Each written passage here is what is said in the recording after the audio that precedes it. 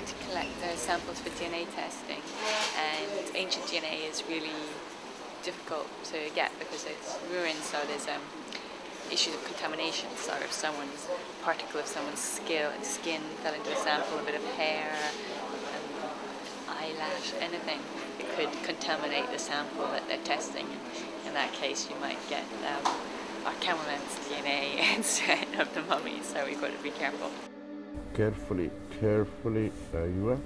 This is the best preserved mummy I've seen, because there's some beautifully preserved mummies that then have been damaged by tomb robbers, like the elder lady.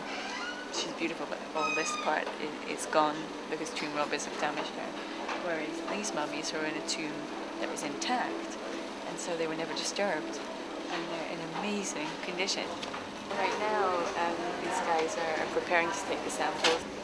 They're trying to get down to the leg because the leg has long bones, and because they're longer and they're stronger, they're thicker, and so there's less risk for contamination.